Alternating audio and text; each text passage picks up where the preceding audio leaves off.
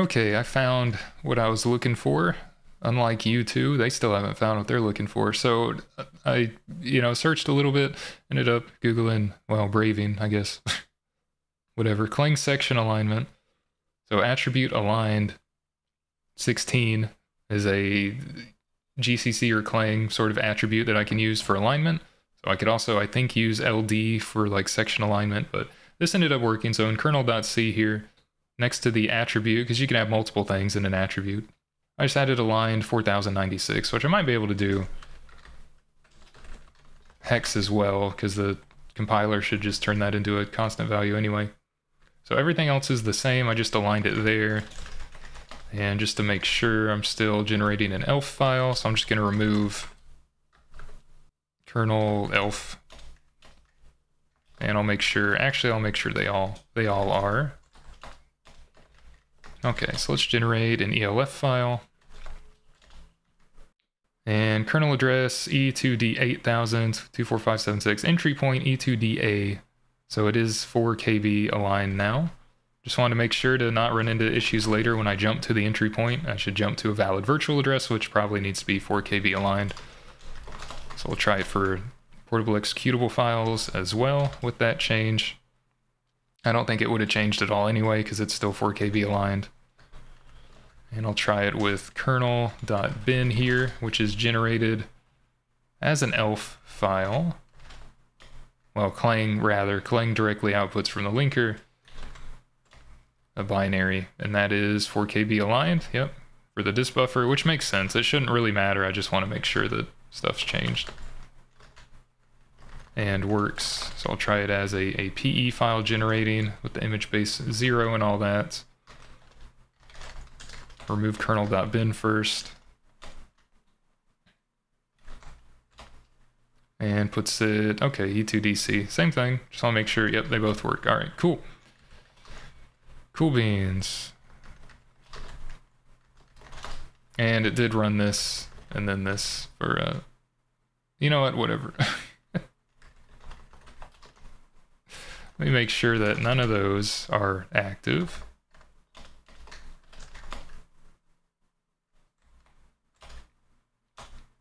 And it still works, all right. Okay, I'll go with the elves for now is fine. All right, so stuff's allocated and loaded to a 4 KB address when I'm loading these things. And it works for all three of the kernels, and we print the info there. All right, so what else do I need to do? I wanted to remap it. What was my original reasoning? Was remapping things. So I have identity map, a page, and I have, do I have just a map page? Yeah, I just have a map page for virtual, that's unmap. Okay, so physical and virtual and memory map info. I'm taking in here, all right. I guess one thing I could show, because I'm gonna map this in a second for this.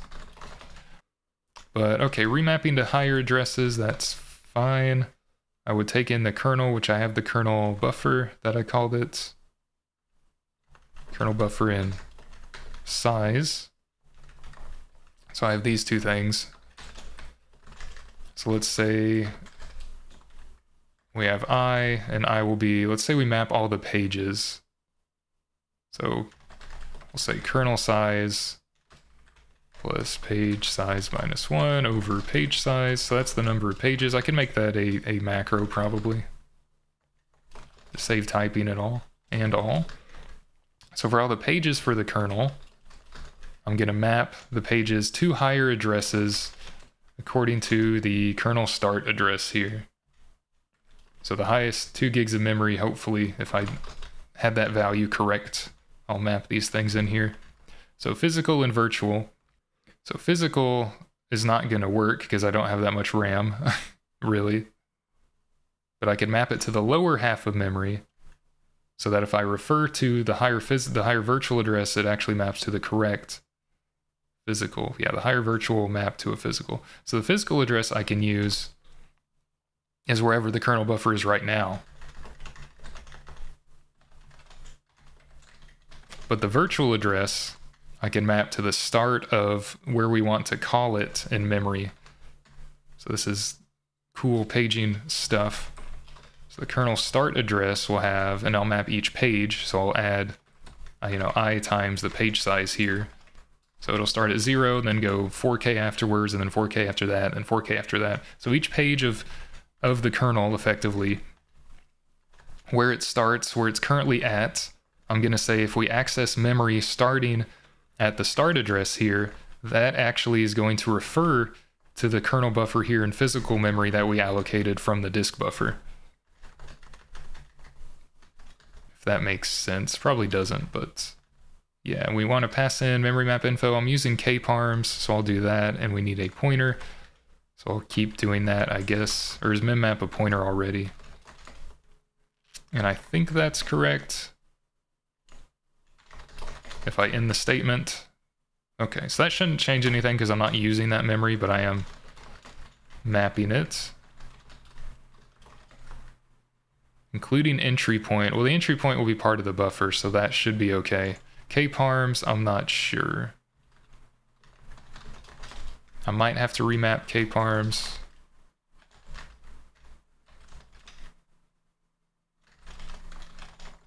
But it doesn't really matter. It's identity mapped, and we can use it in the kernel later. We could have it all be above the kernel, though. I don't know. I'll worry about that later. Right now, I just want to prove that we can call a higher half kernel. I'll just say note here. So the frame buffer, yeah, I should identity map so we can prove that it still works after we set up paging. And I'll call identity map page instead with whatever the addresses are, given the memory map info. And the frame buffer would be kparms.gop. Right. So I'm given a GOP mode, which is EFI graphics output protocol mode. And then that is a struct.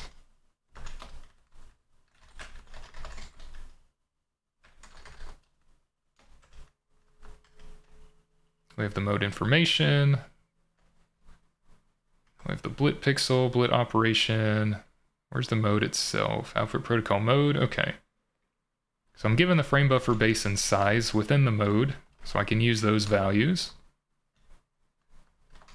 So GOP mode is a struct, so I can do that dot, yeah, frame buffer base. So that's where I would start here.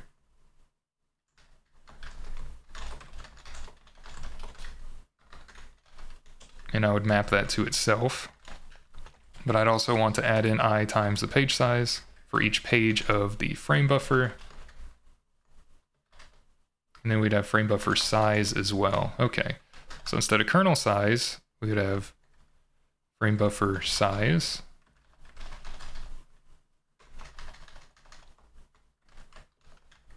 Okay, plus page size minus 1 over page size. And that would be the number of pages. And then we'd map the base plus a page offset for every page of the frame buffer. And I'm identity mapping every page of the frame buffer here from where it starts. Yeah, so that should be all right. Just to make sure, I identity map everything to begin with anyway, so this might just be duplicating that work and not really have any effect, but just for argument's sake, we'll do that. Identity map a new stack. So I can do that by allocating a page, which that takes in a void pointer, so we'll have, I'll say kernel stack. We'll just allocate however much we want. We'll say a 16 kilobyte stack or a 32 kilobytes, a 64 kilobyte stack. That'll probably be okay. So we'll just do that. Yeah, so 64 kilobyte stack. Okay, so the global descriptor table and the task state segment and a descriptor that refers to that will need to be set up, so I can do that. I'll probably add the types within my library file here with all the other types. I'll add it down here. TSS, TSS descriptor. So we'll have types for these things. Okay, so that's other things that I had open on my browser, and coincidentally the Intel docs, the combined volumes 1 through 4, although I'm really just looking at stuff within Chapter 3, System Programming Guide, specifically under Protected Mode Memory Management, Chapter 3, and Task Management for the task state segment and how things look. It might be under 8.2 actually, yeah. But anyway, Chapter 3, 3.4 Logical Linear Addresses, 3.4.5 Segment Descriptors. That's what I'm looking at. If you want to refer to long mode or 64-bit mode specifically for Intel in their documentation, that is IA32E, which is IA32 extended, which is Intel architecture 32-bit extended mode for 64-bit. They don't call it long mode, but that's fine. IA32 is the old 32-bit protected mode and before, essentially. But you can run that in compatibility mode under IA32E, and there's just more acronyms and everything from there. So, okay, segment descriptors, and there's other stuff in here. And it makes a lot more sense and is actually well laid out and understandable. If you read the docs, you don't have to read all 5,000 pages, but just reading through Chapter 3, it's not very long and it makes more sense. So I recommend doing that, because you would understand more than I do at this point if you do. But all right, segment descriptors are essentially, you have a section of memory with a start and end address and different privilege levels like system or user mode, and if it's available, if it's been used, dirty bits and stuff. You have where that segment of memory starts and where it ends, the size of it, and you describe these sections of memory with segment descriptors, and a descriptor is a data structure here of 4 and 4, 8 bytes, and a descriptor is put within a segment register like the code segment or data segment or extra segment, CSDS-ES for example, and those refer to sections of memory that have a given start address and how large it is and the type of memory you're defining for that segment. If it's available, if it's for code or data, the granularity, if it's 4 kilobytes or a 2 meg page or a 1 gigabyte page or stuff later. Well, that's in the page tables, but the granularity says if it's like, I think 1 byte or 4 kilobytes. And this other info about this section of memory. So you have a data structure here of 8 bytes that describes a section of memory that you put within a segment register. So this data structure is a segment descriptor, and a global descriptor table and a local descriptor table as well are arrays, essentially, are tables of these descriptors. So it's just 8-byte values all in a row, kind of like the page tables, but instead of a page table structure, which goes down to a page, we have an array of segment descriptor structures that describe a section of memory. So at minimum for a GDT, and your firmware has this or else our stuff wouldn't load to begin with, we'll need stuff at minimum for a kernel, and if you want to go to userland ring 3 in x86 world, then we'll need descriptors for that as well.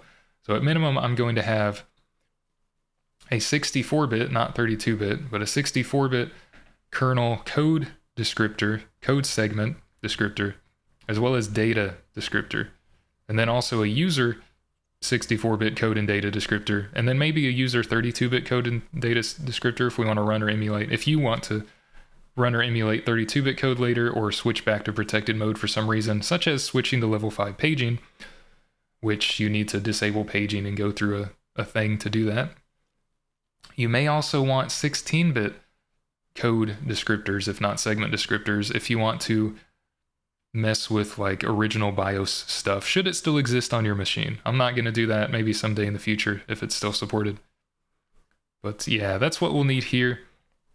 This stuff describes it a lot better, or you can look at OS Dev Wiki and their GDT tutorials and overall page for it, which can help if you want to see things in a different layout. And it's a lot less verbose than the Intel manual, but it explains, a lot less, so that's okay. The segment descriptors we'll also have to look at. That's an 823. So we'll need a GDT table as well. We have the types for system descriptors, not a 64-bit system descriptor though. So segment descriptor tables. This just describes that we load these things. Oh, for the processor to refer to the global descriptor or segment descriptor tables, it needs to know where they're at, and it knows where they're at with a global descriptor and local descriptor table register. And the registers, they don't, okay, they label right above there. In 32-bit mode, they're 48 bits. And 64-bit and long mode, they're 80 bits because we can use 64-bit addresses along with the 16-bit limit. So originally we had 32-bit addresses with the limit. Now we have 64-bit. So the GDTR and LDTR registers take in values for 64-bit that looks like this. It's an 80-bit value. The limit is the size of the table you're referring to, and the base address is the address of that table. So I can lay these things out. Probably I can have type defs, or I can have, well, I'll need a type def probably, really, for the GDTR and stuff. That's referred to as a, well, it's a pseudo descriptor. I'll just say descriptor register. Maybe I'm making this too verbose, but that's fine. It should be aligned, but I guess to make sure, well, it should be packed rather and aligned on a 1 byte or 2 byte boundary. But just to make sure, we'll make sure, and I'll say it's packed. I'll say descriptor register, we'll be very verbose with it. So we'll have a 16-bit limit, and I have, well, let's just make sure. You can use fixed width types here. So I'll have a 16-bit limit, yeah, standard int. And I'll have a 64-bit, whatever they called it, base. Don't look at that. 64-bit base address. So we'll just have that for descriptor registers. So this will be used for, you know, GDTR and LDTR with assembly, yeah, load GDT and load LDT. I don't remember. Is it LLDT? I mean, it's in the Intel manual, really. I could just look them up in the manual, but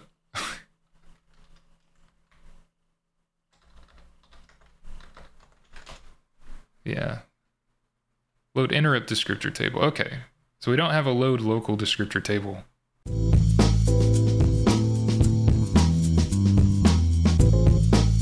But we do have load GDT, so I'll use that.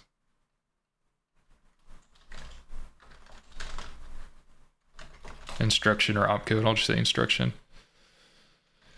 Use this for global descriptor table register with assembly load GDT instruction. Yeah, okay. So we also need a descriptor type. Descriptor, e.g.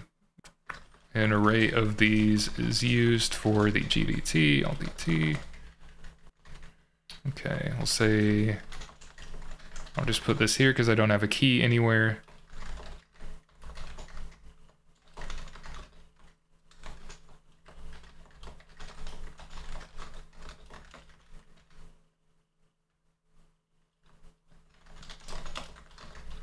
So I'm going to have a struct, and it should be packed by 8 bytes, but we'll see. It should be aligned on an 8 byte alignment, but we'll see. I might do a union here and separate things out and do bad things like with a bit field. But we'll say we have 64-bit value. I know I'm not doing uints 32 instead. I guess I could do that for these, couldn't I?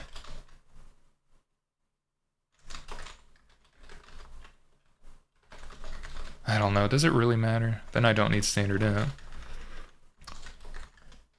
Whatever.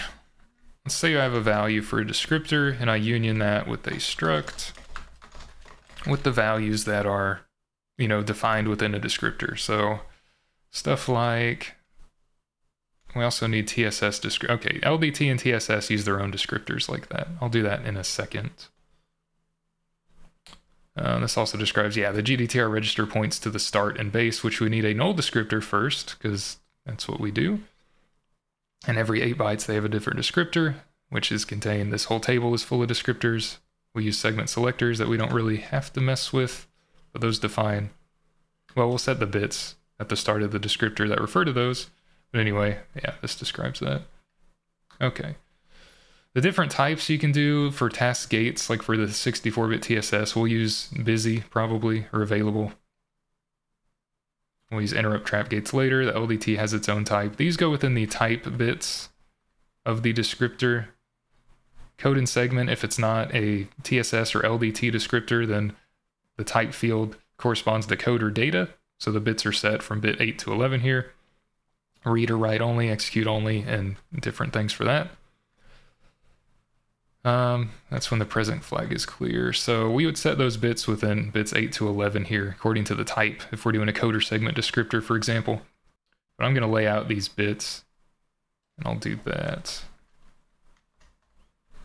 Okay, I might skip ahead here because I'm just writing, struct definitions, but anyway.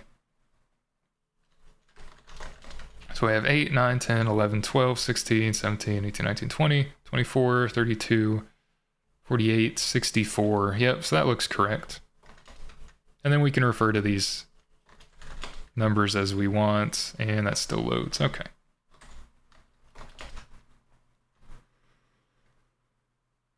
All right, and if you want to set the values at once, you can just use value there, so that'll work.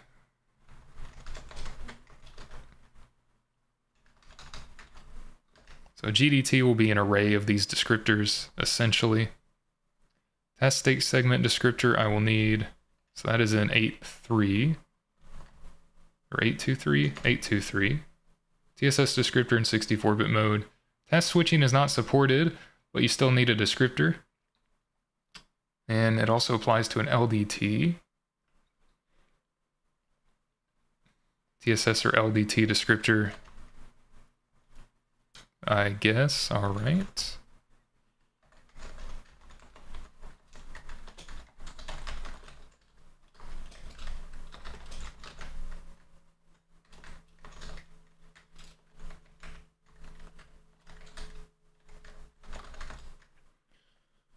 Okay, and it is 4, 8, 12, 16 bytes, so it's 2 descriptors wide.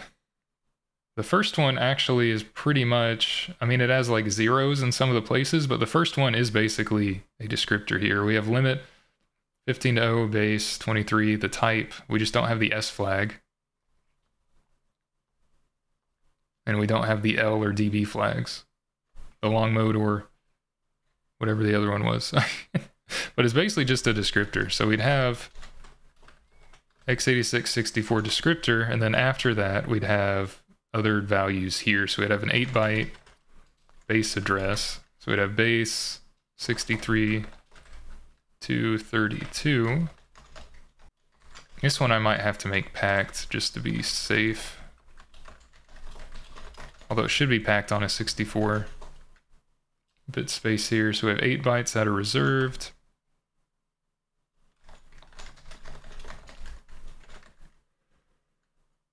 Sorry, 8 bits that are reserved. Then I have 4 bits. So I could space this out for a 4, yeah. I'll just have it called reserved 1. I'll have 8 bits. And then after that, I just have a 0. I'll just call it 0, 1, that's fine. It's 8, 9, 10, 11, 12, it's 5 bits. And then we have 13 to 31.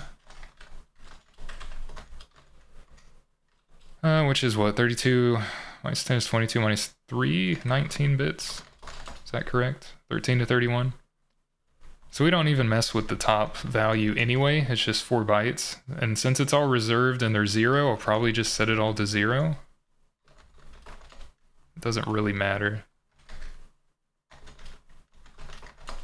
So base address here is actually 32. Let me make sure that's correct. Yeah, 32 and then 32. Okay. So this should be really aligned on 8 bytes here, so that probably doesn't need packed, but yeah. Okay. That's a TDT LDT, TSS LDT descriptor. We don't have the task state segment defined, and the GDT would be an array of these. So task state segment as well. We have the task register, which refers to descriptors and such, task gate descriptors.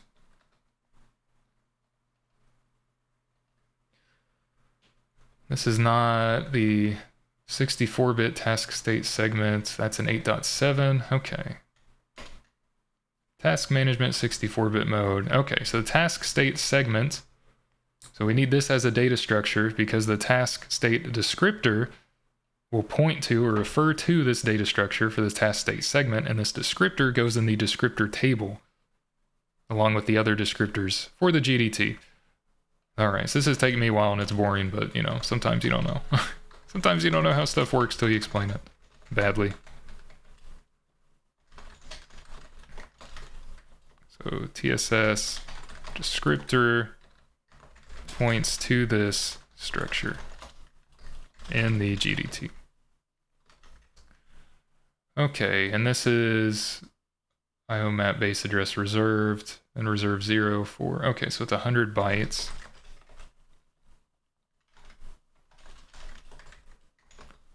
All right, so we have uint32 because they're each 4 bytes, RSP 0, 001122, lower and upper, okay. We'll have lower and upper. We'll have, well, I wanted that to be 1. Okay, RSP1, lower upper, RSP2, lower upper, then we'll have 2 reserves. I'll just call it reserve 2 and 3. Then we have the IST1. IST1 lower and then upper. And then 2, 3, 4, 5, 6, 7. So 6P.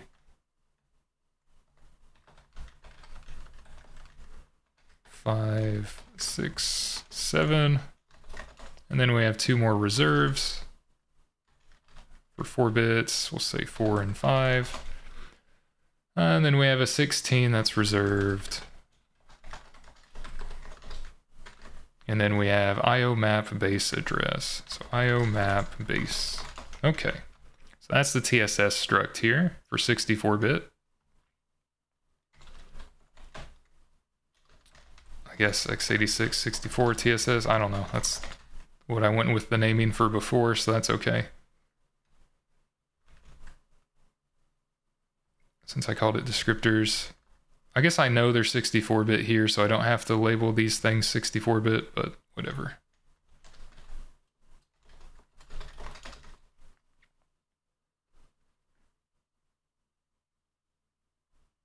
Okay, yeah, we'll go with that.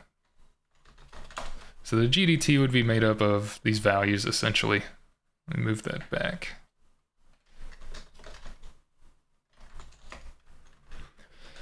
All right, so a GDT and a TSS we can set up here. We can have it in another function. I don't know, I might just do it inline here to be lazy about it. So we will have a bunch of descriptors here. I'll have an array, essentially. And I'll call it the GDT. How many, I don't know. We'll have it be static. Well, we'll just have it be calculated for us. So I have a big array of these. Okay, so I can say the first value is going to be something. And I'll probably want it, yeah, it'll be like this.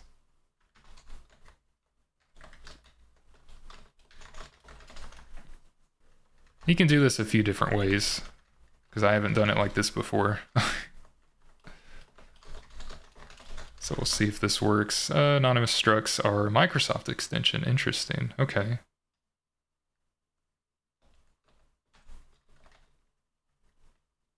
Can't do anonymous struct. All right, so it'd be struct bits.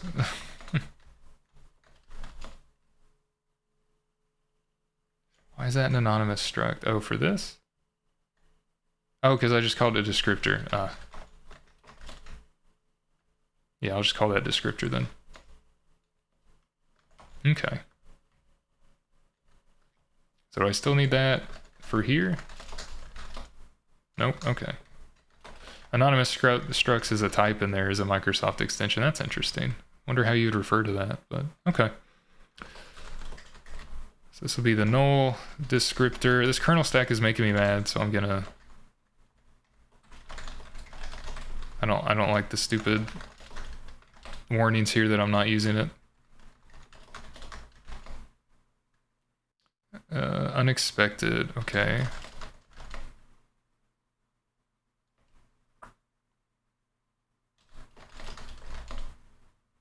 Okay, yeah, unused variable, that's fine.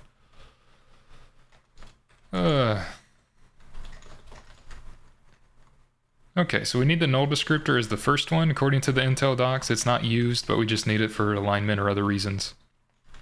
And then we'll have other ones in here. We can mess with the bits or do things on our own, like copy from other stuff, like the GDT tutorial.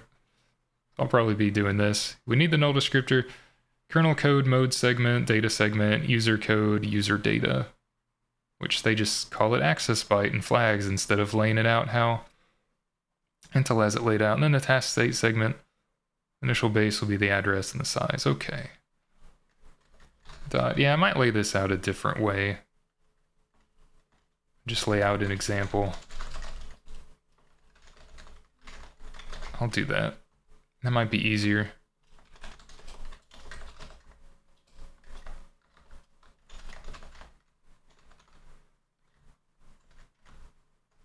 And then I can lay out the descriptors here so it makes more sense. So if I have a type for GDT instead, we'll have a descriptor, which will be the null descriptor. We'll have one that'll say be kernel code and data. This might make more sense. We'll have descriptors for user code and data.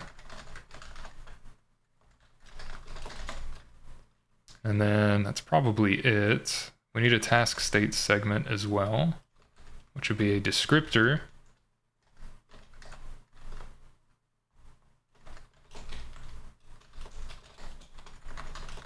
For TSS. But that won't be the TSS, but it will refer to it. It's a little confusing there with the name. Okay, so I can label these further because we'll have user code 64. You may want user kernel code 32 if you want to switch to 5-level paging or something later, so you'd have stuff in here like this. Maybe you want user code 32 to be able to run 32-bit code. Maybe you want to be able to use sys enter and exit and maybe other instructions that need their own segments. You can add those afterwards, right, and do that. So we'll just say this is an example.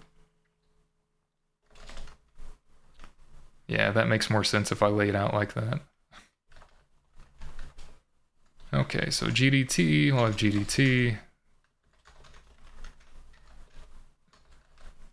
And then we can say, you know, null is 0 and all that. So I probably will need double. Do I need double here? Because that's kind of nested.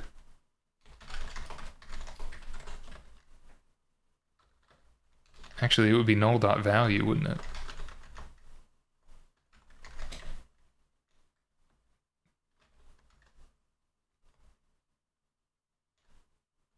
Might not need. Trying to think how would I do sort of compound literals here. That's how you do it? Okay. Okay, that's fine. We'll just do that then. I'll set the values up.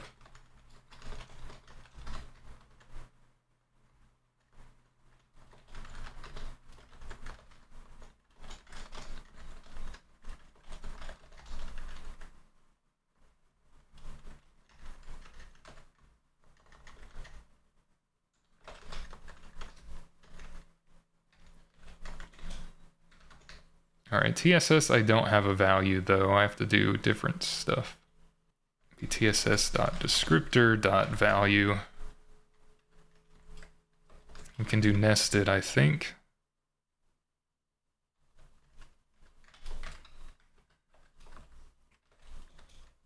And then the base has to be other things. So I'll have to lay out different stuff here. We'll need the different base values for a TSS. You know, blah, blah, blah.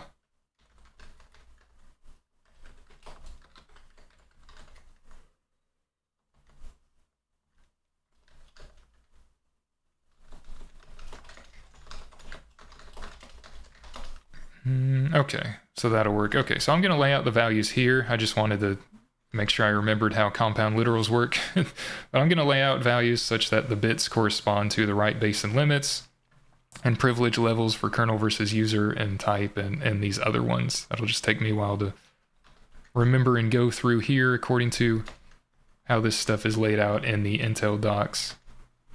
And I'd like this video not to be 4 hours long, that I'm gonna have to split up anyway. So I'm gonna do that and I'll be back in a few. So see you then. All right, I'm back. See how far I can get with this. Not sure if I can finish it out tonight or not, but we'll see. We'll see how far we get. So I filled out the GDT, the Global Descriptor Table here with some values, and I just have the bits set up here on the right, kind of go back and forth. So these I laid out, you know, the limit, base, type, and all these according to how the Intel docs have it. Intel manuals for section 345, segment descriptors, laid it out like here. I had a TSS because it is required, but the only thing that's really required in the actual task state segment, it's just required to sort of exist and point to a valid location in memory. So that's all I kind of set up that for. The IO sort of permission bitmap base address, this points to an offset from the start of the task state segment, which is going to be empty. So I'm basically just pointing it to the end of the state segment. And if the limit of this, limit described in the descriptor, if the limit is sort of less than the value of where this would be after the TSS, this is kind of, I guess, the minimum value you can set it to is just the size and it works. But if it's set to this and it doesn't go beyond the TSS, then all the bits afterwards are assumed to be 1, apparently. I didn't find exactly where that was in the Intel docs, but I saw that online in a couple parts. So I don't really know what that means because I'm not going to mess with the V8086 mode or anything. And other IO permission bitmap stuff, maybe way off in the future when I understand what it means, but this works, I think, so I'm going with that. The address for this that you need to fill the descriptor with that points to the task state segment is the address of where this is. So I just got the address and converted it to a number to be able to shift that and take it, essentially. So the limit for the address, well, the limit is the size that we're working with, which is just the size of it, 0 based, so -1. And then the address goes into the base address for the TSS here. So I'm just taking the lowest 16 bits of that address, and then the next byte. So you can shift over by 16, then you can shift that over by 24, and the next byte there, the next 8 bits. The type for that comes from the Intel docs, and that corresponds to the same type field in the descriptor, which are bits 8 to 11. And 9 or 1001 for a system descriptor stands for a 64-bit TSS available, and that's in a chart in the Intel docs. I can show that in a bit, and I'm just setting it as present. That's the only thing there. If that was a little more confusing than the regular sort of values here. So I took these from the internet, of course, the OS-dev wiki. Helpful as always. I just kind of copied their things here for the 64-bit kernel code and data, user code and data, and also the 32-bit values. And then, you know, the task state segment. What may be a little confusing at first glance is that the user data and, well, the user data for 64-bit or for long mode and 32-bit for compatibility mode or what have you, those are the same value here. They have all the same flags and limits and all. And the reason that is because if the processor is running in long mode, then it'll know, well, from this long mode flag as well, but it'll know it's in, when the code segment is running, it'll know it's in 64-bit long mode. So it'll know the user data by the description, privilege level, the DPL bits, but it'll know it's in long mode if we're running in a 64-bit code segment currently. We'll know it's in 32-bit if we're running in a 32-bit code segment. So those can be the same, interestingly enough. The only thing that really changes between those is going to be the descriptor privilege level from 0 to 3. But anyway, these, I just put this side by side so you can see that the bits line up here. The limit, the lowest limit is going to be, I just set it to the max, really. It doesn't matter, it's kind of ignored, but I set it to the max anyway to be consistent with how 32-bit code would look at it. And the base is going to be 0 because I want all of memory, and that's still probably ignored for these in long mode. The type changes. The type will be up here because what do we have? Limit is 16 bits, and then we have a base of 16 bits, which would be another 4, and then this base here is going to be the next sort of 8 bits there. So then we have the type, and the type will be A in this case, which is 10. And the types and things will come from these charts in the Intel docs. So 3451, if I'm doing a code segment specifically, I did A right, which would be 1010. So down here, code segments have the top bit set, data does not for these type bits. So 1010 is here, so execute read. I'm not saying it's access, so no dirty bit or anything, But I'm saying we want an executable and readable segments for when we're executing code. There's conforming, which is good. I don't remember what conforming means, to be honest. Accessed, read, enable, and conforming. More privileged conforming segment allows execution to continue at the current privilege level. A non-conforming segment at a different level results in a general protection fault or exception. Unless you use a task or call gate. Okay. I'm really probably just going to be doing conforming, I'm assuming. To or from user and system code, but you can cause faults and have things handled in your fault handler for more security, I'm assuming, is one reason for that. Hardware accesses. But yeah, we'll do execute read here. I guess we could do conforming, but I'm just doing the regular one, non-conforming. In case something bad happens, we'll get a protection fault. So yeah, I'm not doing conforming, but I didn't see too much documentation about that online, so I don't know the implications of that just yet. Anyway, but that's this flag here for the type. That's those bits. The system descriptor I'm setting to 0 because it'll stand for a code data segment. If it is 1, where's that at again? Code data segment, it is set. So a system segment, a task state segment or local descriptor table, sorted descriptor there. That's going to be 0. A coder data segment, it is set. So if I have 9, I have 1001. For sort of the present flag is going to be 1, the DPL is going to be 0. Those bits for a system descriptor, kernel code. And then S is going to be 1 for a code data segment, not a system descriptor. So that's why that's a 9. It's these 4 bits here. Then we have the other limit I set to the max, which is F. So that combines with the lower Fs to have the highest thing we can set. Although again, for 64-bit mode, those are kind of ignored, I believe. And after that, we have A, which are the next 4 bits, which will be these, because the top 2 bits are base, which is going to be the base address, so 0. So available, what am I doing? I'm doing 1010. So I said it's not available, which doesn't seem right, but I guess that's what I put. Set the granularity flag to 1 for 4 kilobyte, that's right. Default stack size upper bound flag. Long mode is set. I guess 1 would be not available. Is that what that was again? Because I do not remember. This is available for use by system software. Okay. Oh, it's just a free bit. Okay, you can do whatever you want with available. I left it clear. I thought it meant like if, I don't know, some different meaning for available. Else should be 1 if you're in 64-bit code. So if that's not set, 32-bit code, then the processor knows if you're in compatibility mode or long mode. Or sorry, if you're in protected mode or long mode. For 32-bit. I think I said compatibility earlier and I didn't mean to. DB, if it is a code segment specifically, and this is determined by those type bits, bit 8 to 11. If it's a code segment and it is set, we're assuming 32 bits. If it's clear, 16-bit. Or you can override with the override instruction prefixes. Stack segment would be for a data segment.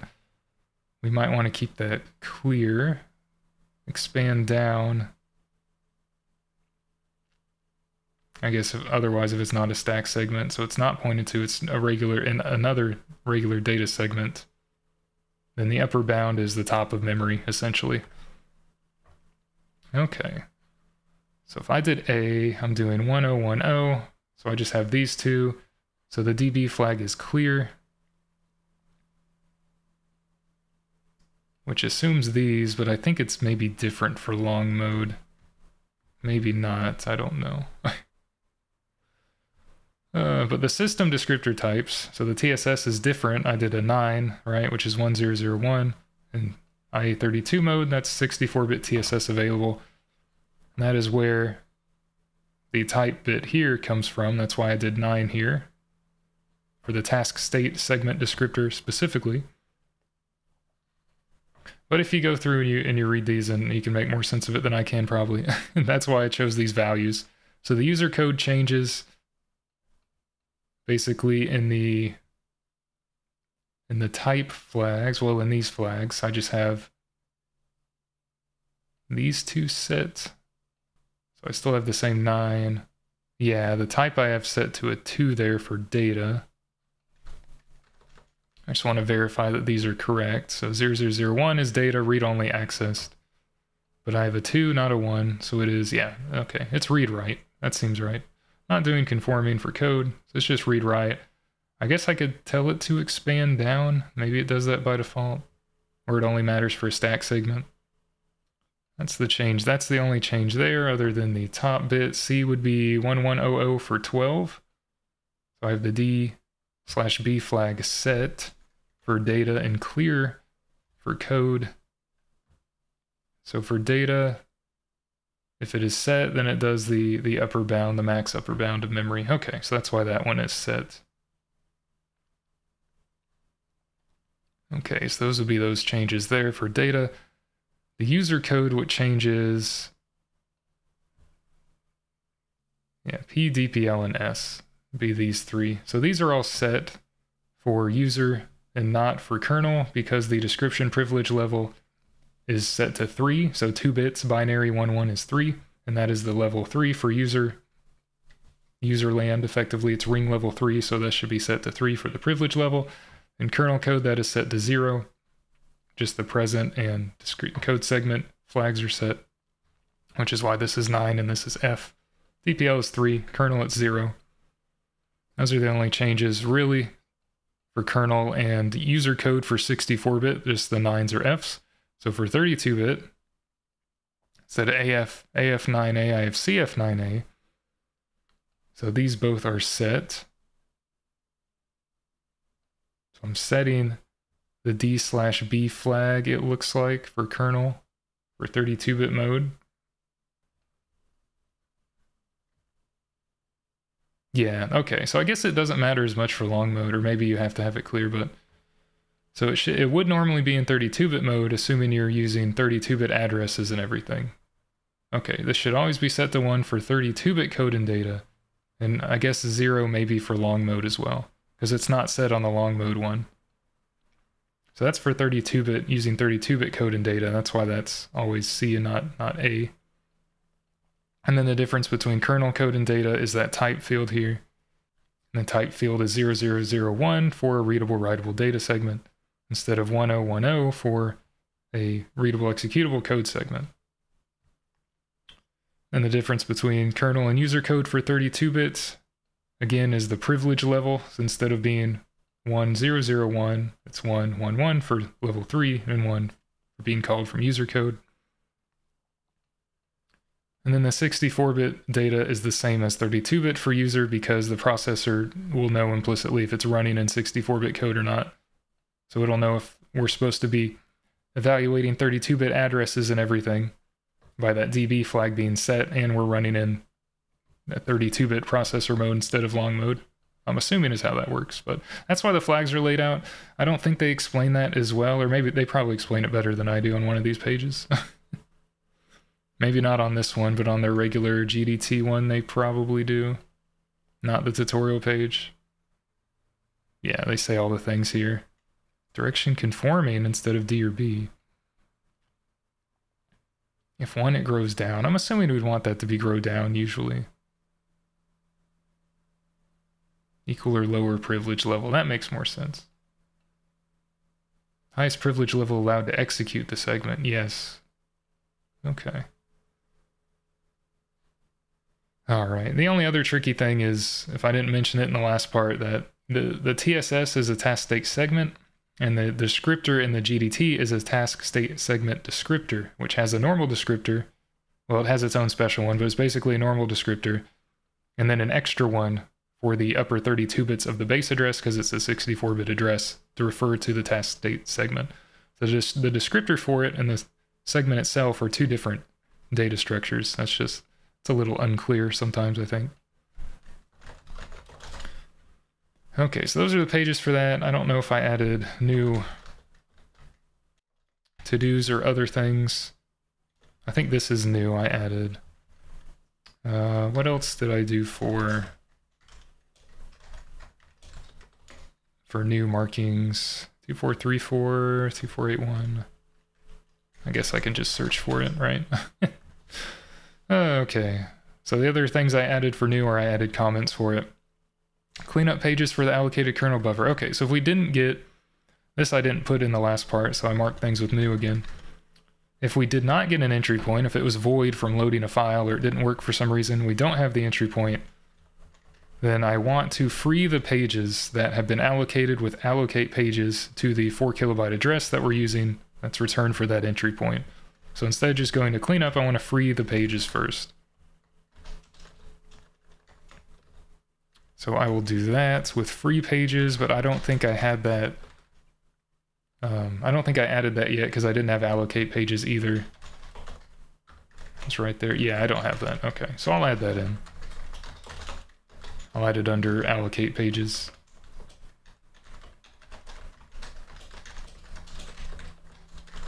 Which is in some other section, I don't know. That would be in the UEFI spec. So do I have pages here? Boot services, memory allocation, free. So it's in 722, and I'm just going to grab that. Just returns the memory allocated by allocate pages. We pass it the number of pages and the starting address that we want to free from. Free fry fro from.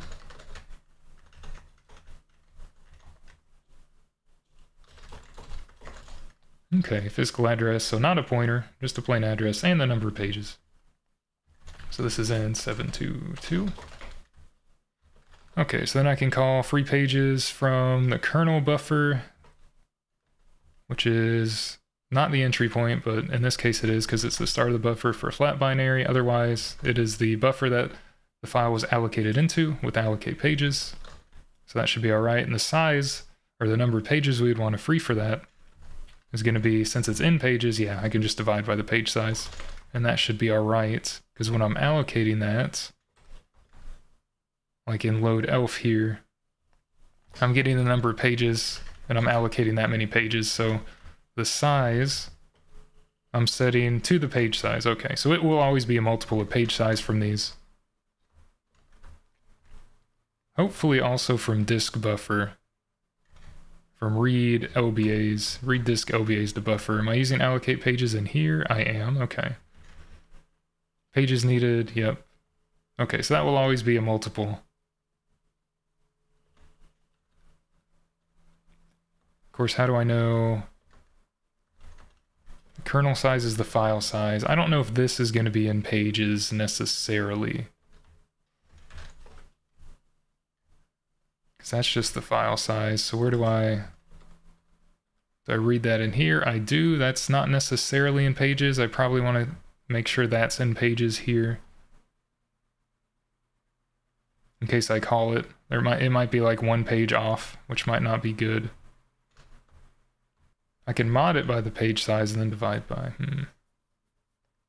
I don't know. I think ultimately this will work. It just might be 1 page off. But if we're gonna like clean up and do things, I don't think that's that big of a deal, but that's something to keep in mind that I'm gonna forget about. So maybe that'll be 1 page off for a flat binary. I don't know, but anyway.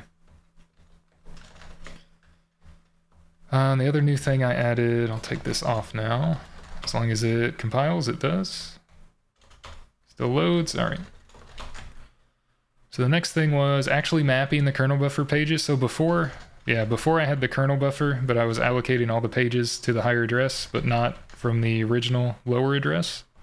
So the kernel buffer, if I just used that, that would map all the pages for the higher address to the same address of kernel buffer, and that's not good. I want to actually map all the pages that were allocated. So I need to increment by the page size for the address to map to physically from the virtual address. I need to do all the pages for both. Right, so that's new. I wasn't doing that before, and that would be better. And then to actually map the stack, I think I was just doing like 16k times 4 or whatever here, stack pages. So I just made a constant for that. You could do a define. I don't know. I did a constant for whatever reason. Although C23 has constant expression. I guess not in this version. Yeah, because I'm on C17 still. So if I want to do that, I can just set it to map the stack pages, and then multiplied by the page size would be the amount in pages. So 16 times the page size would be the amount of bytes for that many pages. And since that's allocated to this address, I'm just initializing it to 0. I could probably change this function to initialize the memory. I'm not, for whatever reason. But I do want to initialize it, so that would be good. I set the number of pages there. And then to map those pages, so that's mapped in our new page tables, I'm just going through an identity mapping all the pages of this allocated stack here. By converting that, yeah, just to an int for the function, and every page address starting at the start of this memory up until the maximum size, given that memory map. So that sounds all right. I think that'll be okay.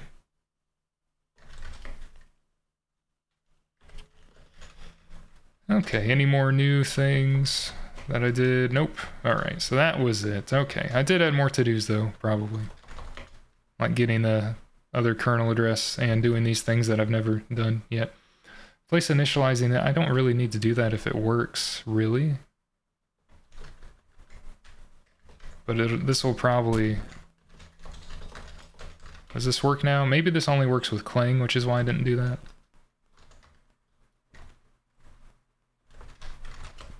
So I think there was a reason.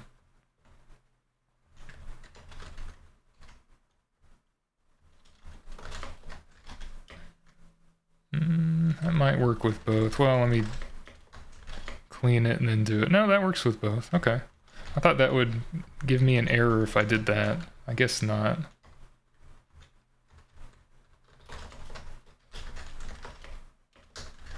Just making sure. Yeah, it doesn't. Okay.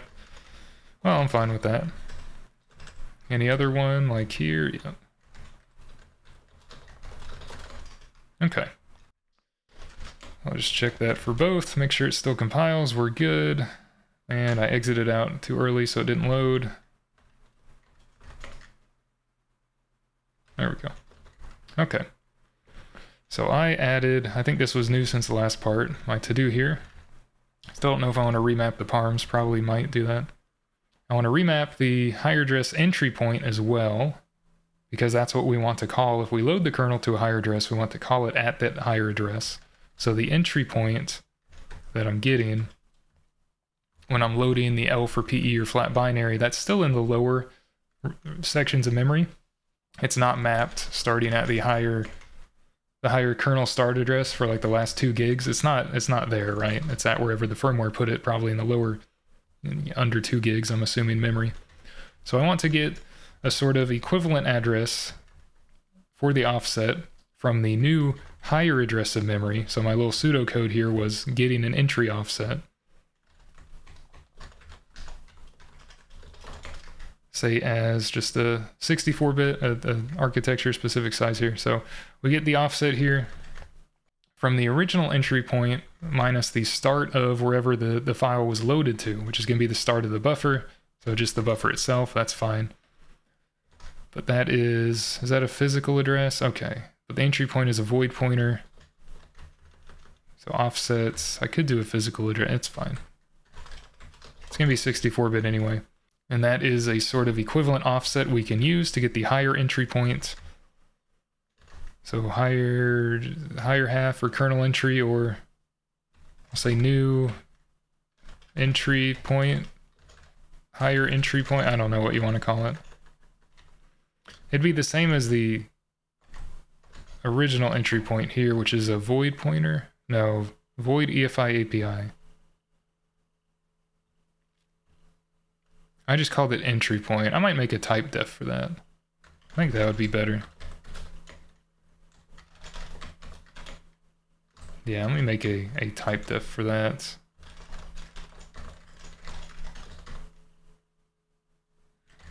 Which would be fine.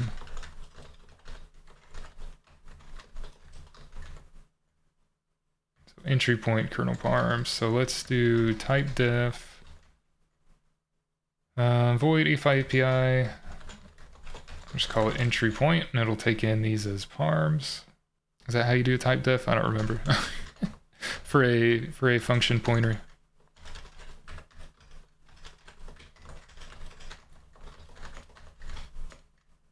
Undeclared identifier, yeah, because I messed up calling that, but I didn't error on the other thing. No, that works. All right, cool. That works. That way I can do entry point, say higher entry point, which would be kernel start address, which if I want to make sure it's uint size, it should be, but I just want to make sure. We'll do that. It'll say they're unused, incompatible pointer to int conversion. Oh, it didn't like that. Entry point with express. Oh, that's true. That's true. Okay, we can do the original entry point. I want to do that plus the offset.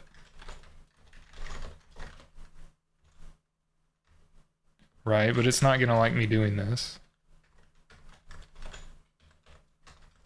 So what if I cast it like that, huh? Oh, it's okay with that. It's probably not great, but that's all right. So the original entry point as an address plus the offset. I just need the offset actually for the kernel start address. Sorry, I know I had that before. Okay, so it's okay with that. So yeah, we're just taking a byte address. We're adding the same offset that the original entry point was from the start of its buffer. We want to map it to a higher address, so it's the same buffer kind of overlaid or copied to a higher starting point, and I just want to get the same offset from that new starting point, right? Have that be the new entry point. So that's what we'll do there, because that'll work when we actually call the function, hopefully. Does this still work with the type def entry point? It does, all right, that's good. Okay, what else is... Oh yeah, because I got rid of that. So there's nothing else new. Is there any to-dos? There are. Actually setting the page tables, now that all the stuff is set up now and mapped, hopefully. We'll find out. This I want to be the higher entry point, but I'll leave that there till we do this stuff. This stuff will have to be an inline assembly, as we call it, so I'll test calling that. So I do want to do this before setting them. I can just do it all in here, really.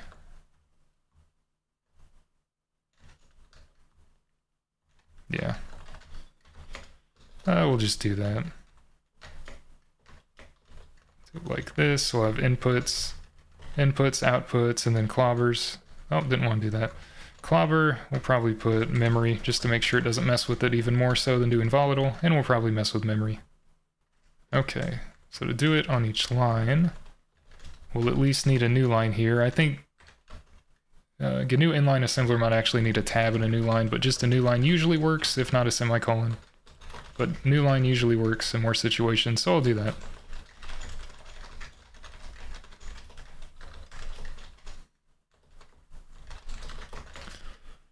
Okay, so set the new page tables, so that would be moving something into CR3. A different thing, well, we can just do move Q, because it's larger. Yeah.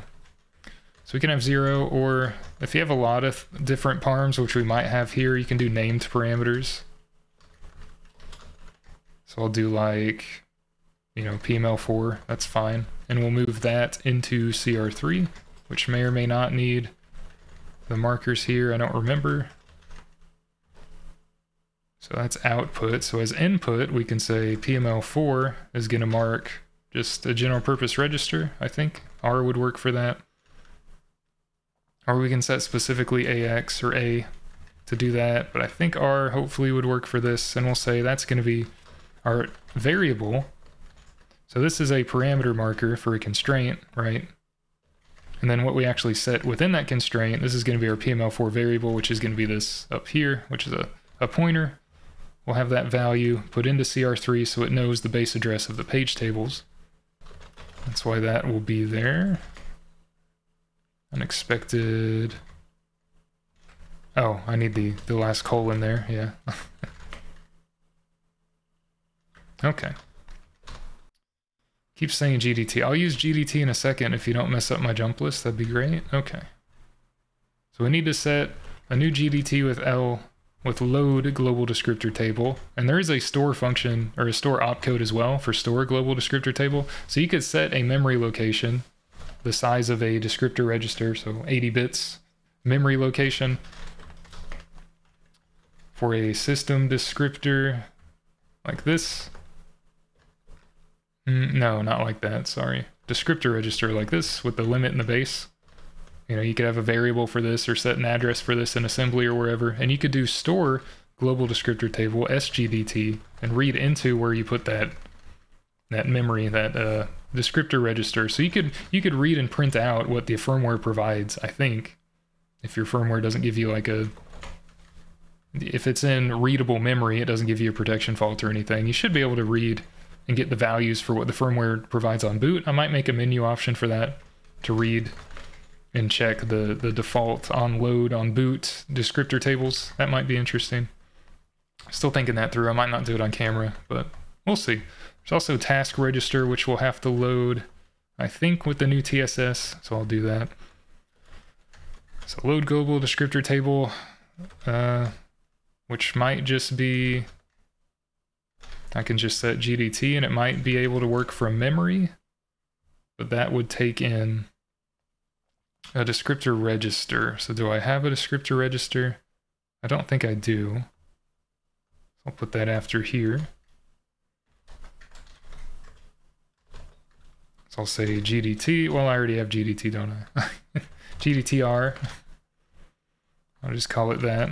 So it has a base and a limit.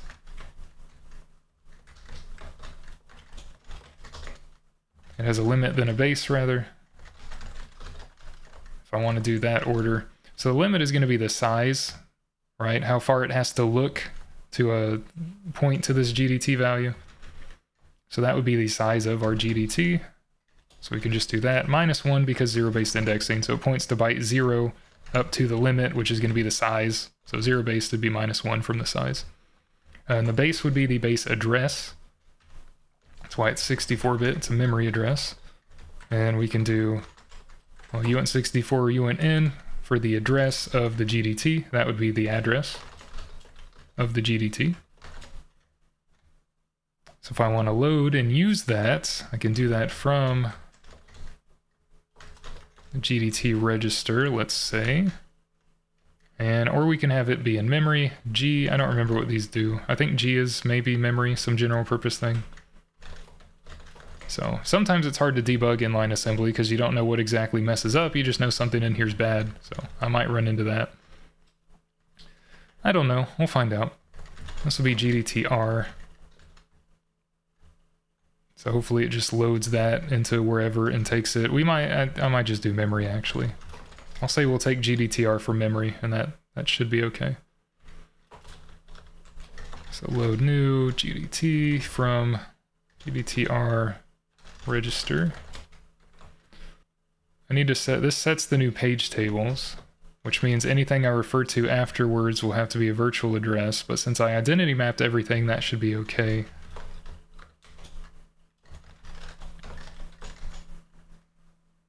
I need to load the task state segment, so that's LTR, load task register. Okay, so if I want to load the task register, load new task register with new TSS value, task state segment. So this has to point to the segment within the GDT that is where the TSS is. So this is an offset into the global descriptor table, and I'll put TSS there. And the offset would be, I think it has to be a register as well. The offset for that has to be whatever the numeric offset is, sort of in bytes from the start of the GDT. So the null value is offset 0. This one is offset 8 because these are all 8-byte values. This is 16. This is 24. This is 32. This is 40. This is 48. This is 56, this is 64, TSS is after 64, that's 72, so in hex that is 48, I believe, because 64 would be 40, so I think this would be 48. And it also has to be, I think, a 16-bit value. It might have errors otherwise, so I'll cast that. So offset into GDT.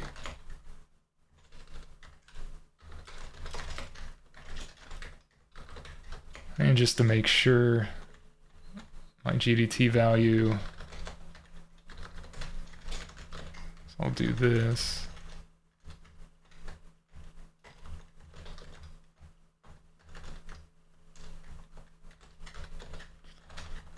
Okay, this will be 8, this will be 16, this will be 24, this will be 32, this will be 40. Yeah, 48, 56, 64, and 72. Yep, that makes sense. So that would be 48. All right. Then we'll want to load the new stack and do other things as well. So let me look up how to do that again. Okay, so we'll want to jump to new code segment in the GDT, which will be, you know, offset in GDT of kernel or system code segments, I guess 64-bit. Okay, so we'll have like a label here, which is fine. We can say, if we want to use local labels, we can say 1, we can say, you know, new CS, we can call it whatever. I'll call it 1 because then I can do like jump 1F or whatever if I have it here. So I'm gonna have to load a new code segment and instruction pointer value, so a CSIP pair for x86 here. And we'll do that by taking the address of this, but I want it to be position independent. So I can say we can push, and sometimes you need the Q for quad. Some versions of GCC and Clang you don't, some versions you do. I've had friends run into trouble with that. Yeah, so I can push the code segment value and then the instruction pointer value. So the code segment value would be 8 in my case. And you can have this be more dynamic than hard coding. But my kernel code here is at offset 8, and I want that to be the offset for my code segment that I'm going to use. So I'm pushing that, and then I also need to push another value. So I found it's easier to just load into a register first for this. So I'll load into a 64-bit value. I'm going to load an effective address into RAX. And I want to load the instruction pointer. So I want to load an AT&T syntax that's a little different. I want to load the address of this point to load the instruction pointer just to go on immediately from this point at the new code segment value. So I need a pair that's like a code segment offset by whatever this address is within that code segment here. And the code segment, again, will point to all of memory effectively, just with these flags. So it's the same point in memory here in this program, but we're just setting the new code segment so that everything works from this point on. And we can jump to the kernel and everything. So if I want to load the offset from that segment here, I need to load wherever this label is in memory. And if I want it to be position independent, I can use rip relative addressing. And this isn't correct right now. I have to do source into dest.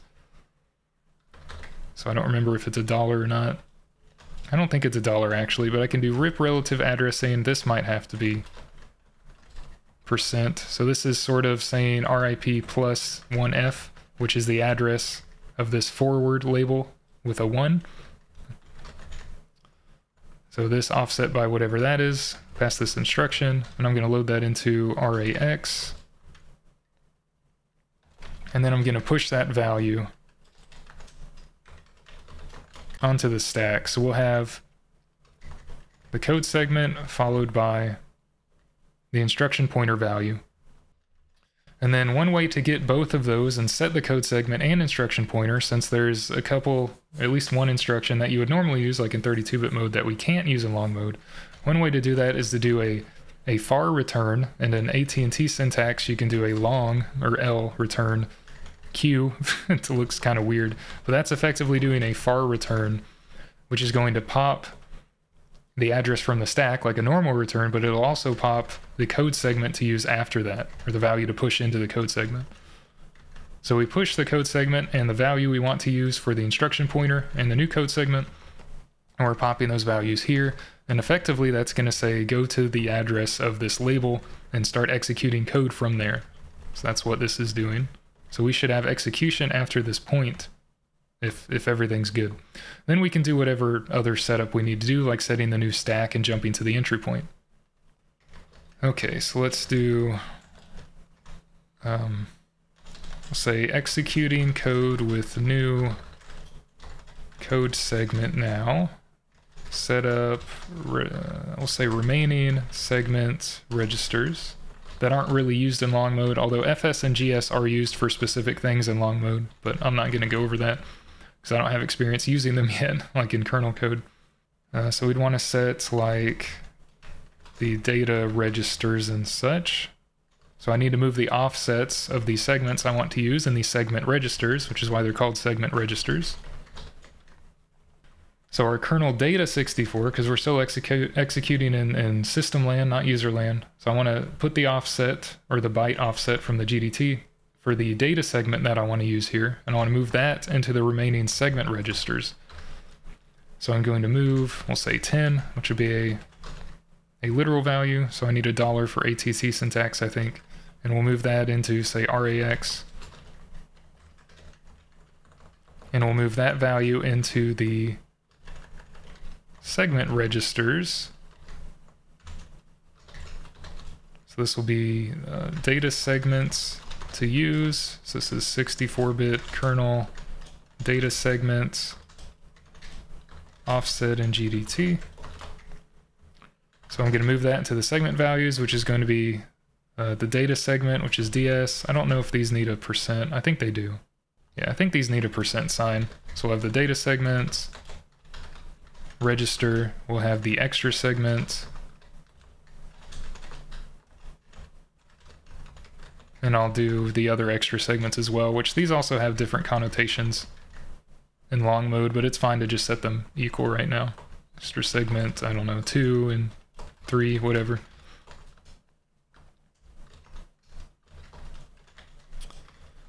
These also have different uses in long mode. I'll just say that. You can look that up on your own. Okay, and then we need this stack segment lastly, I think. So that'll point to where our executable stack is going to be, along with the stack pointer. Not in the base pointer, but we can set that up for stack frames and stuff manually, or the compiler does that for calling conventions. But the stack pointer SP is used along with the stack segment to know where the stack is located in memory. So the stack segment will point to, if you set up a specific one or just a data segment, you know, our kernel data is all of memory in 64-bit mode, and then our stack pointer can be an offset into all of memory, basically. So I'll do set new stack value to use for SP, etc. Okay, and I believe that'll grow, will that grow up or down? Because I used the flag for, I think maybe grow up, but I don't know. The DB flag is not set, so it's probably not right. No, the DB flag is set, so I think that'll grow down.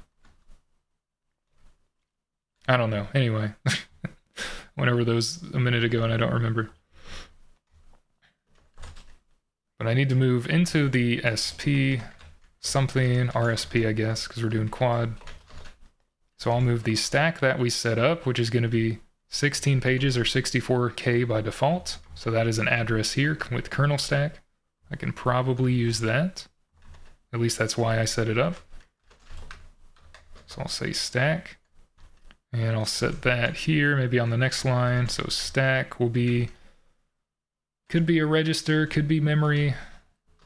Yeah, I'll just set G for, I think, general purpose, whatever register. And that'll point to kernel stack. Okay, and since we want a normal grow down kernel, which I think I set, so the kernel will grow downward from some high address. You know, it'll grow down to 0. It'll start at the high address, so we need to start it at the high address, which is the end of the stack that we allocated, which will be the start of the stack, I'll say as a byte value, plus the size of it, essentially. So the size is going to be stack pages times page size, because that's the total amount of memory in bytes that we're setting. So I'll yank that value, and I'll place it there. So that'll be the end of the stack, which I can ensure order of operations there. So top of stack, top of new allocated stack. So that we need that for the processor to execute correctly. Okay, then we can call our new entry point and higher memory. You might be able to get away with just calling it in C, but I've had issues doing that before, so I like to just call it here in inline assembly, so that way I know that the processor, that the compiler isn't going to move the instructions around, because this isn't a volatile block with memory constraint here as a clobber, so it shouldn't move this around in that generated code. But it does kind of have free reign to move other things around. So if I want that to work, I'll do it this way, and a sort of far call or something that works a little bit better. Yeah, I call Q, and our entry point is a pointer, and I want to go through that pointer, I think. So if I move it into a register, I want to get the value in there. So that'd be the data at that address. Yeah, so I'm going to dereference the entry point and do that. Yeah, so I'm going to have, I think, a memory address, and I'm going to dereference that. Put it in a register and dereference that to get the actual value in that register and call that. I think that's how I did it before, so that's what I'm going to try here. Need another comma. And entry is going to be, if I look at the kernel again, I'm using EFI API, right, for my kernel code. So yours might have to change if you're using the sys5 API or something else. But for mine, for the EFI API, I'm setting that as the MS or Microsoft API, because ABI, Application Binary Interface, for the Microsoft calling convention, because that's what UEFI specifies essentially. So that, if I want to look it up, because UEFI doesn't explain the full thing really. VX is non-volatile. These are non-volatile. What is pushed for the thing here? RCX is an argument. So I know RCX has to be the argument, and I'm pushing sort of a data structure for the kernel parameters, so it should probably be converted to a pointer and stuff. What I can do is put the kernel params within CX, which would be on input. In the entry, I just need a free parm here, and VX is non-volatile, so I'm going to make it an RBX for the MSABI. And that would be the higher entry point I set at the higher address, which I think I called, what, higher entry point?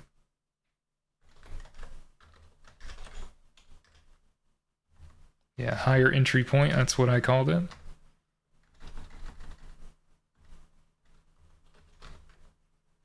So I'll put that pointer value, I'll put that into RBX, and I'll dereference that to call the code there, which will be the entry point for the kernel and the higher address and memory. Okay, and then for the MSABI, I'm going to put the parameters, the kparms, into our CX by specifying C here. Yeah, I'm going to put the parameters and our CX. And looking at the code I wrote before, in that little cut there, I can actually just do a register here. A general register would probably just work fine. But our CX specifically has to be, for Microsoft ABI, the first parameter. And if I want to ensure that's a pointer, I can say we get a pointer to that data structure. So I guess we can do kernel parms pointer, which would be called a kparms pointer. And that will just be the address of kparms, essentially, which is what I called, yep, those addresses. Okay.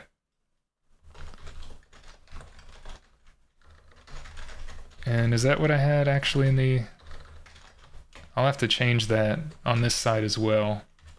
I'll have a pointer. So my kernel entry point I'm changing to take in a pointer just to make it easier, because I don't want to mess with data structure parms. I can say we have a singular parameter and it's a pointer, and that will go in our CX for the Microsoft ABI. So I'll have to change these values from dots to arrows to dereference, but I'll just get a pointer to that for RCX as first parameter for Microsoft ABI, say x86-64, Microsoft ABI. That's why that's there. And then I can just put that pointer value into CX for our CX here. First parameter will be kparms, pointer, and rcx. CX. Can't type. And we'll say input constraints below. Okay. For MSABI. Alright. Yeah, I don't think I need anything else here. Hopefully that works. I know the kernel's not going to compile. Unexpected token and argument list. Nice. Nice. Awesome. Because I didn't do dollar and I put a colon. That would be why. Yep, and then that says, yeah. Okay. So let me change these. So kargs is going to be a pointer. So I need to dereference these essentially. So I can do an S to substitute to make that a little easier. Just one line there. Then I have that here. And there. And I think that's it. Okay, so just change those to pointer dereferences. Okay, and that compiles. So let me just get that off the screen. All right, so moment of truth, probably not going to work, but sometimes you don't know. This should be loading the kernel at a higher address. So this address, I'm going to change to say the kernel higher address, because this is the lower address. Hey, it loads though. Hey, and it actually stopped executing after a few seconds, which didn't work on my hardware. So I need to check this on the laptop, right? But as far as emulation works, we are, it might not seem like it to you, but as far as emulation right now, we are setting new page tables, albeit it's all identity map stuff that was already there to begin with, but new runtime memory as well.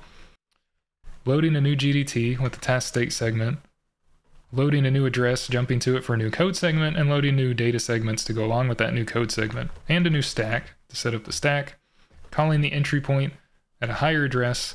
Honestly, I'm not sure why I have to dereference this, but I found that it works if I dereference it instead of calling it directly. That was why I said it. Because technically it's a pointer, and I have to dereference. Oh, okay, yeah, because it's a pointer. That makes sense. So that's why. I have to rubber duck debug live. So the entry point here is defined as a pointer. It's a void pointer, right? Just with MSABI. So I have to dereference that to get, you know, the value that's void, but it's coming from calling the function with these parms. But this is a function pointer, so I have to dereference to kind of get the function at that address, so to speak. That's why I have to do that star to dereference that. Anyway, confusing because I'm confused. And if this messes with anything, we could say it's RAX if we use RAX specifically, because I do use that here. So I think we can say we clobber RAX. It doesn't really matter. That might help it for optimizing a little bit. But that loads, so that's good. I should test with calling these things. Is that the only to do? Oh, table info for ACPI I'm not doing, but anyway. Okay. So set new page tables, GDT, call entry point parms. All right, so I'm doing that. Yeah, that works. That works out. We're calling it. We'll have built-in unreachable. Cool beans. So let me set the new stuff for the entry point up here, which was here. I'll say original kernel address. That's the entry point, and I'll put a new one down below. And we'll say higher address entry point.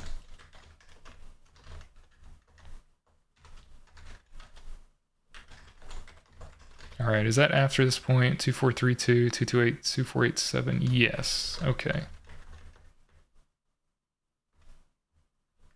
But I kind of do that stuff first, don't I? This sets the parms, identity maps.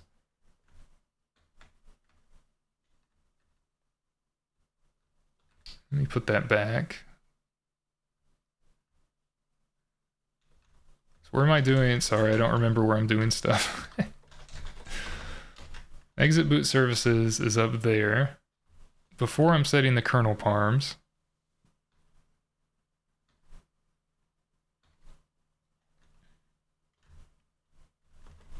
so I'm going to do this stuff after I get the entry point so I can print out the info. Alright, because I can't use printf because I can't use the console out after I exit boot services, so I wanted to make sure that this was before that point. Okay, but I should be able to do it here.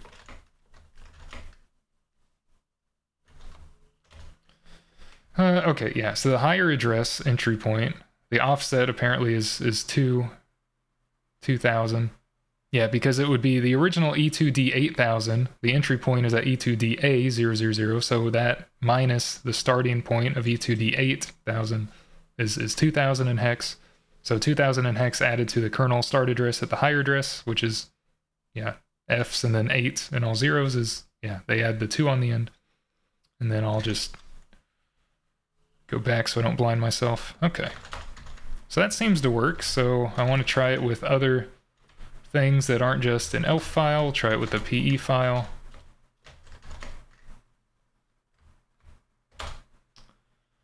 Okay, and that has E2D7000 and E2D9, so still an offset for the entry point of 2000. And that works. All right, cool. And I want to try a flat binary as well.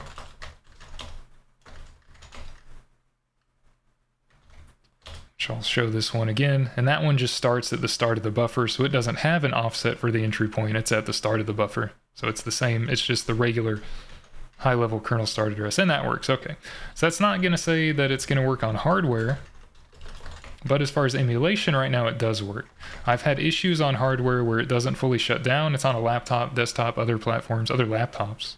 Specific machines might behave differently or have different UEFI setups. I might need a BIOS update from Dell in the past 5 years, probably. I think I might have updated once, but it was still like a year or two ago. They probably have newer updates for the BIOS. That may or may not fix the issue. But I have had issues in the past where the shutdown does not work from testing. After jumping to the kernel and setting new page tables and everything. So I set a new runtime address map, and after that point, the shutdown doesn't work. Now, the other stuff does. Get time works, and I believe the boot variables are still able to be viewed and manipulated, but the shutdown didn't work, which ACPI mentions can be an issue, so I think it's an ACPI thing. But anyway, if you put it into a halt state, at least on my laptop, then, I mean, it'll stay on, but it'll be in a low power state, and you can just, like, turn it off.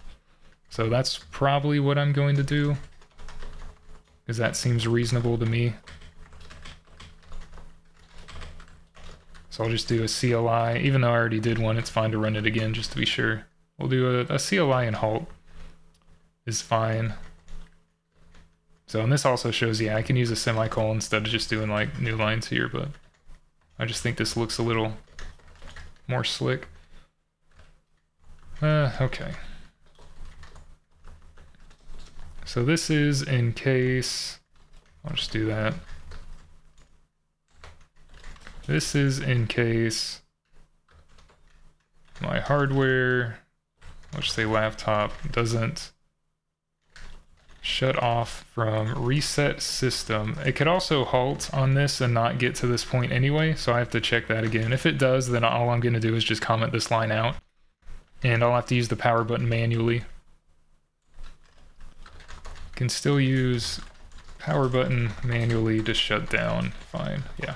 So I'll just leave that here for my laptop, but I'm going to test and see if it works with the runtime services reset system. Probably won't, and if it doesn't, I'll just comment that out. So that's all I'm really going to do here.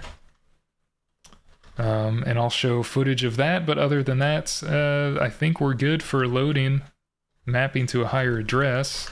If stuff messes up, then, you know, I'll have more video from this point, but right now I think we're okay with that.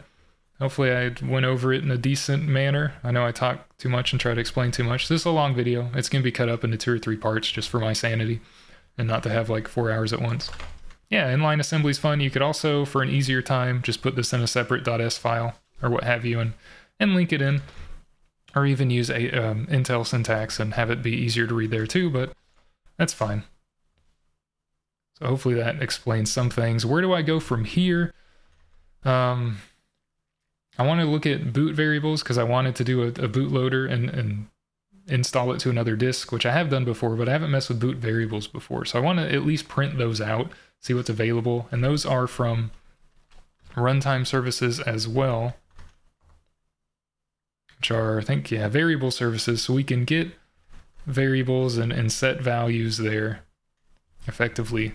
And using get and set variables, these will be the non-volatile memory variables, NVRAM vars or NVVARs. And some of these will be boot variables, which this doesn't talk about. But I think we have to use get and set variable, or at least query info and get other things from there, because it's not available in the other ones.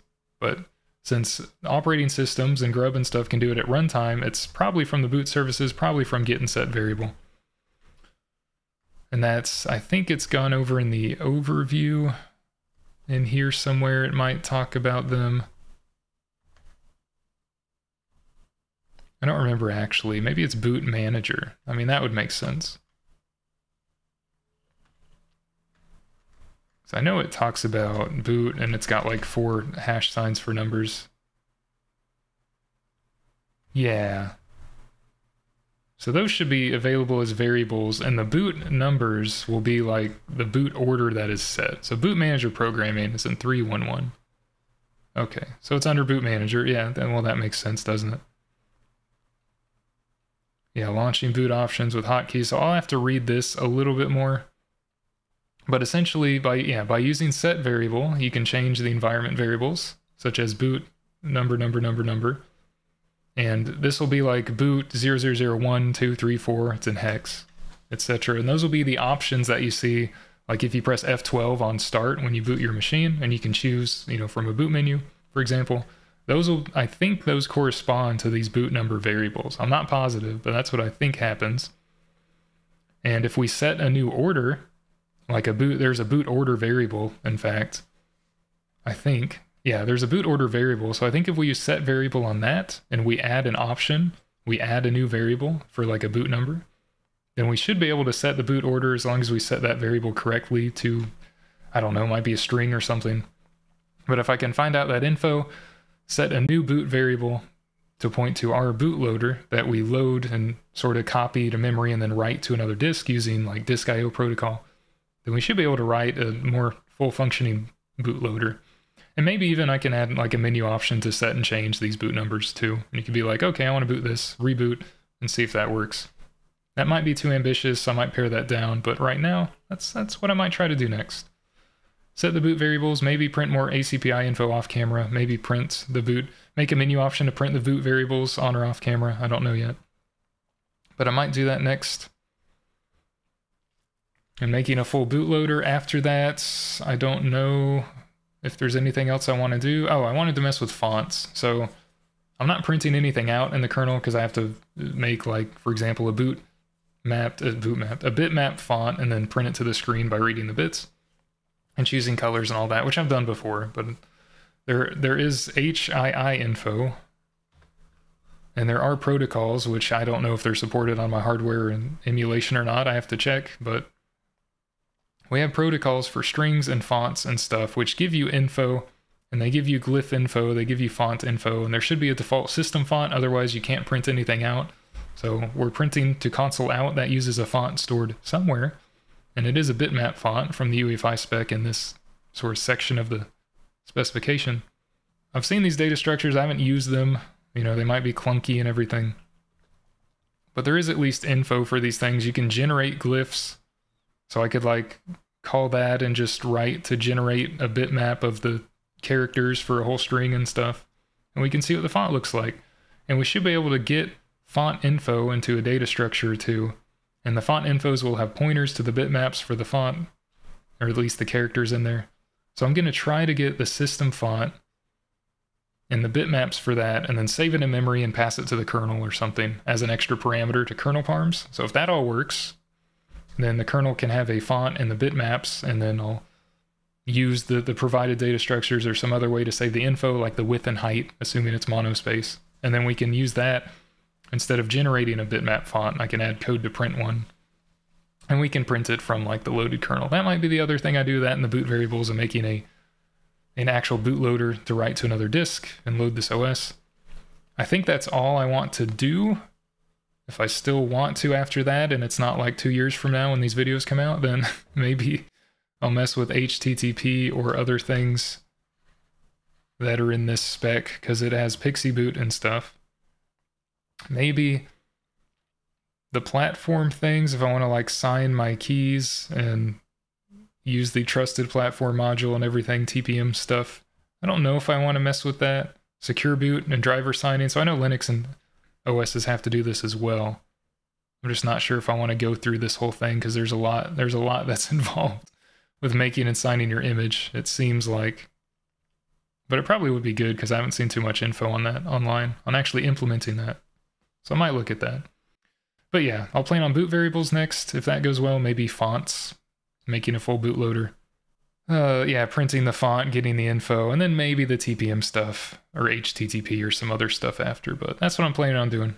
And I've talked long enough. So anyway, thanks for watching. You can actually boot and remap and page memory and stuff now, so hopefully that makes more sense. That is x86 only, it's not ARM. So possibly in the future, probably off camera, I might reconfigure things and abstract this stuff out into like Arch specific folders in the repo, so that it would be easier to interchange that with ARM and AArch64 and RISC-V and whatever architectures are supported that aren't just 64-bit x86. So I might do that later. So that's all I got for now. I've talked too long, and yeah, thanks for watching. Appreciate it, and cheers.